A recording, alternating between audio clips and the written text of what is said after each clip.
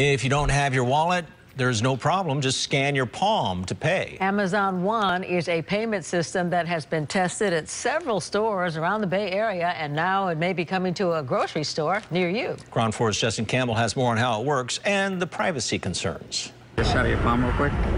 We may scan it. I hope you don't use that. The idea of using your palm to pay doesn't feel right for this Whole Foods customer, but others like the idea. I don't know who else can get into my palm, really, but I'm not really against it. The technology coming to the Bay Area Whole Foods stores over the next few weeks works like this.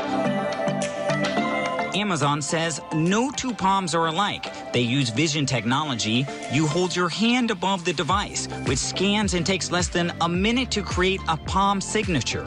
Your palm is connected to your credit card online, so whenever you want to pay, all you have to do is hover your palm. Too intense. It's a little crazy. This customer is worried about privacy. I think using your DNA and stuff is just too much to give out. There's a lot of different variables that need to be considered. Ralph Aceves with Hacker Strike says in general the technology is safe, but he does have concerns. The data that is being downloaded from the cloud to be able to know who you are based on your palm stored in the device. Amazon says palm images are not stored on the device. The images are encrypted and sent to the cloud. Aceves' other concern is phishing. For example, at a grocery store, there's no one around, and someone could potentially replace that scanning device with a fake scanning device, just like they do today with credit card readers, right? Aceves says he believes the technology is the future because it's convenient for consumers.